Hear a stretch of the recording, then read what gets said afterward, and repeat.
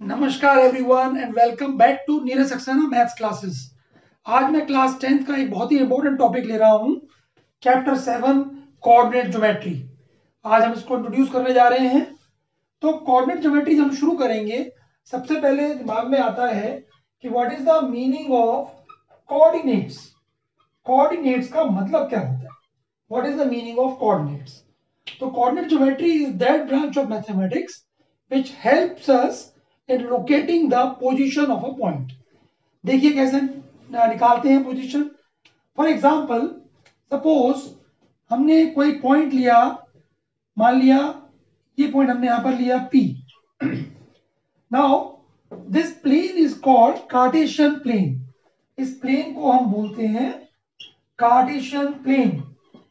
जब हम दो एक्सेस ड्रॉ करते हैं perpendicular to each other, it divides the plane into 4 parts. Each part is called quadrant. Now, suppose मुझे P point की पोजीशन बतानी है, तो जब भी हमें किसी पॉइंट की पोजीशन को लोकेट करना है तो हम डायरेक्टली उस पॉइंट की पोजीशन फाइंड आउट नहीं कर सकते। उसके लिए हमें रेफरेंस लेना पड़ता है। तो हमने क्या किया, हमने एक्स एक्सिस ड्रॉ की, वाई एक्सिस ड्रॉ की, and these axis are perpendicular to each other.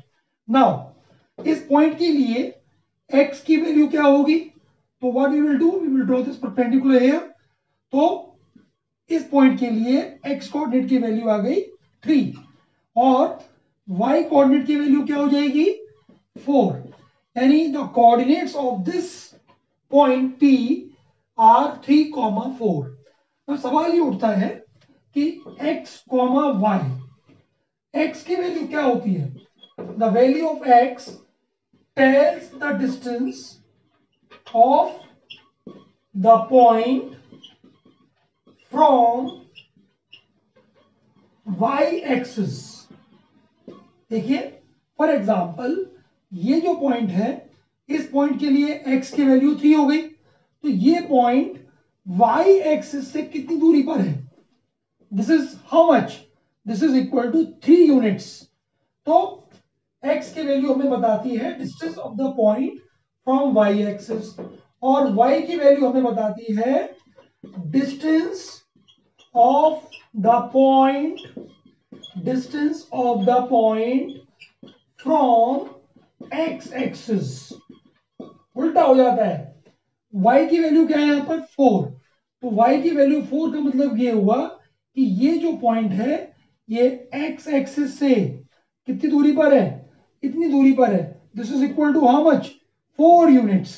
तो कहने का मतलब ये है, the value of x tells the distance of the point from y axis and the value of y tells the distance of the point from x axis. दूसरी बात, x को हम और क्या बोलते हैं, it is also called abscissa, and the value of y is called ordinate।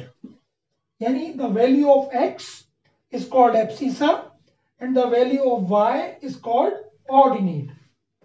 इस case में जो x है वो 3 था और जो y है वो 4 है, यानी this is the abscissa and this is the ordinate of this point P with respect to these two x's। Now, any point on x-axis is of the form x, 0, and any point on y-axis is of the form 0, y। Now let's try to understand this। देखिए अगर मैं x axis पर यहां पर एक point ले रहा हूं, तो इस पॉइंट के लिए मान लो इस पॉइंट का नाम है a। इस पॉइंट के लिए x की वैल्यू क्या है 4 और y की वैल्यू क्या है 0।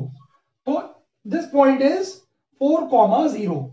सिमिलरली अगर मैं इधर कोई पॉइंट लेता हूं, मान लिया b, क्योंकि x की वैल्यू -3 है तो मैं इस पॉइंट को लिखूंगा -3, 0। तो any point on x axis is of the form x, 0। Similarly, अगर मैं कोई पॉइंट y एक्सिस पर ले रहा हूं तो उसके पॉइंट 0, y के फॉर्म में होगा, यानी x की वैल्यू 0 हो जाएगी और y की वैल्यू जो भी उस पॉइंट पर होगी। For example, suppose I take this point से C। अब क्योंकि यहाँ पर y की वैल्यू 5 है लेकिन x 0 है तो यहाँ हो जाएगा 0, 5। सिमिलरली अगर मैं यहाँ पर कोई पॉइंट लेता हूं, मान लिया D, क्योंकि ये y एक्सिस पर लाई कर रहा है और y की वैल्यू -2 है लेकिन x की वैल्यू क्या हो जाएगी 0, तो 0, -2।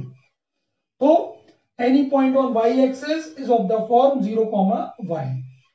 इसके अलावा क्लास 9th में हमने एक और चीज पढ़ी थी, साइन ऑफ कोऑर्डिनेट्स। उसको एक बार दोबारा से रिकॉल कर लेते हैं। मान लिया ये हमारा कार्टेशियन प्लेन है और यहां पर हमने ये दो एक्सेस ड्रॉ कर दिए हैं, x dash, this is origin, this is y dash. Now when we draw two mutually perpendicular lines in the plane, it is divided into 4 parts. 4 parts में ये डिवाइड हो जाता है। इन 4 पार्ट्स को हम कहते हैं quadrant. These 4 parts are called quadrants. The word is, I write here, quadrant. So these are 4 quadrants: first, second, third, fourth. In the first quadrant, both x and y are positive.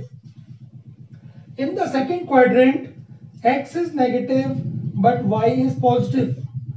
In the third quadrant, both are negative. X is negative, y is negative. In the fourth quadrant, x is positive and y is negative. These are the sign conventions. So thank you so much for watching this video. Please do like, share and subscribe to my channel and also hit the bell icon. Thank you so much.